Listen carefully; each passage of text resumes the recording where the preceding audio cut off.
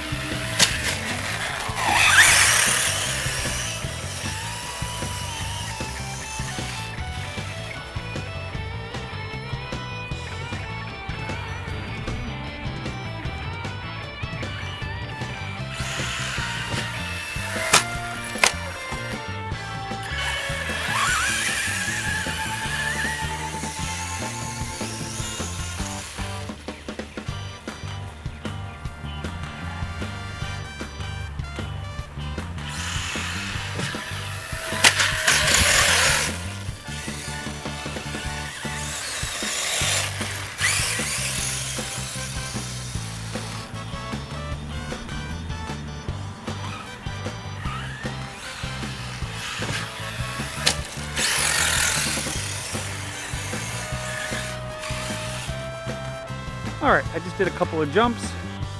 Let's see, the furthest jump is marked right here into the grass.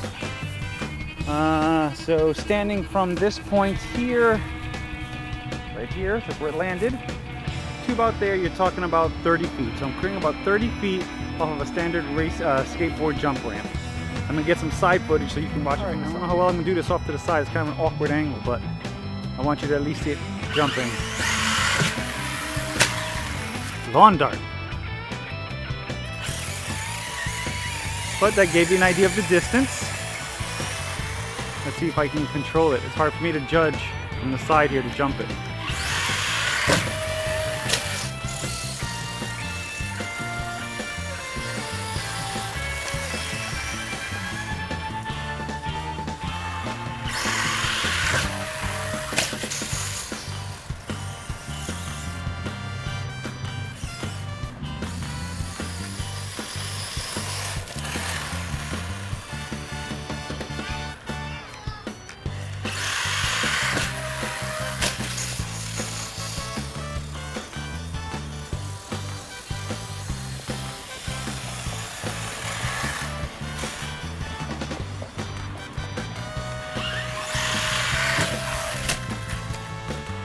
I missed the ramp.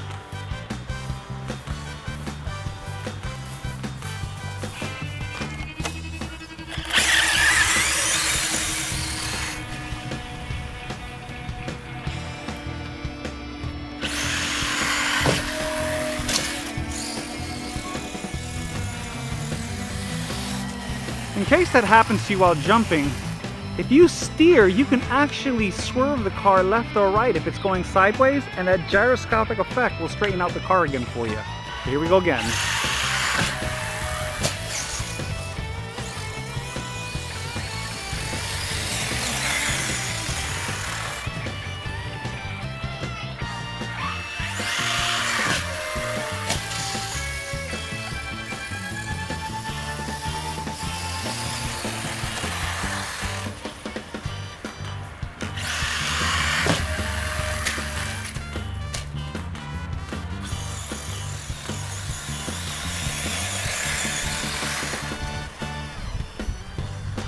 So I don't know if you can tell, right at the base of the ramp, I'm letting go of the throttle and then punching it again to lift up that front end. So let's try that. Hopefully you can hear it in the motor.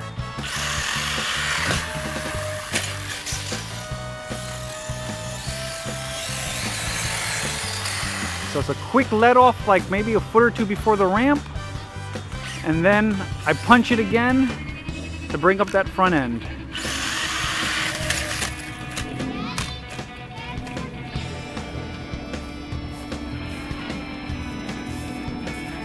Okay, girls, you gotta be careful because this car is very heavy and very fast.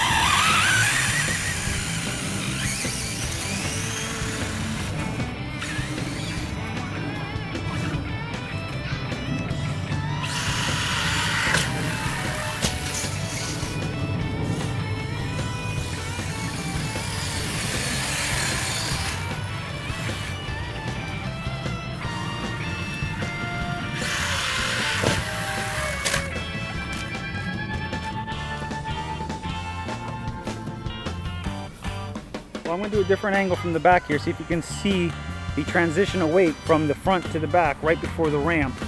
So, you know, you can see how it takes off.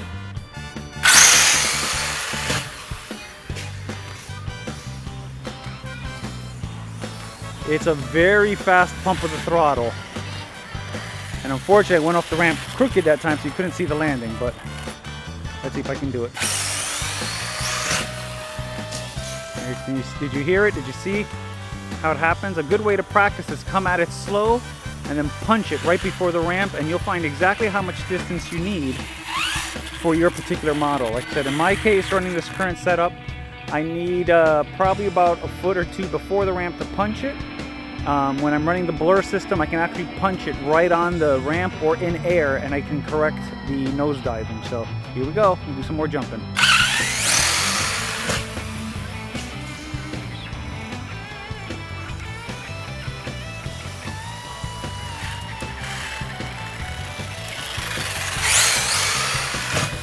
Oh, that's crooked, that's crooked.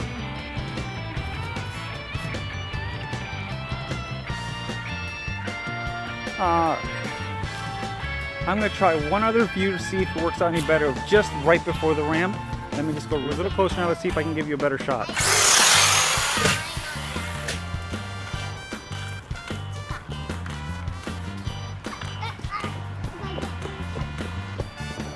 Alright, I wanted to show you some video of it jumping from the side, but that last crash kind of ripped my splitter apart, so I got to resolder it before I can do anything else with it. I only run a single line off of my speed control, and then I split it that way. That way it gives me the ability to run a single 4S pack or 6X pack without having to do any modifications, or I can run double with this splitter. So that's how I have it set up, but it went bad, and I guess I'll need to solder that up so that way I can continue to run the car. Other than that, I hope you guys enjoyed the videos, and take it easy. Bye-bye. Alright, just wanted to kind of show you guys the ramp and the jumping that I was doing. Here's my 1080 ramp. It's a simple ramp, maybe about a foot tall. I don't know what the angle of approach is, but it's the 1080 from a regular skate thing that I got at Toys R Us. But what I wanted to show you was the distance I was getting off of that simple little ramp with an Apache. So there's the tape measure, and show you that it's starting right there at the very beginning, and we're going to follow it along.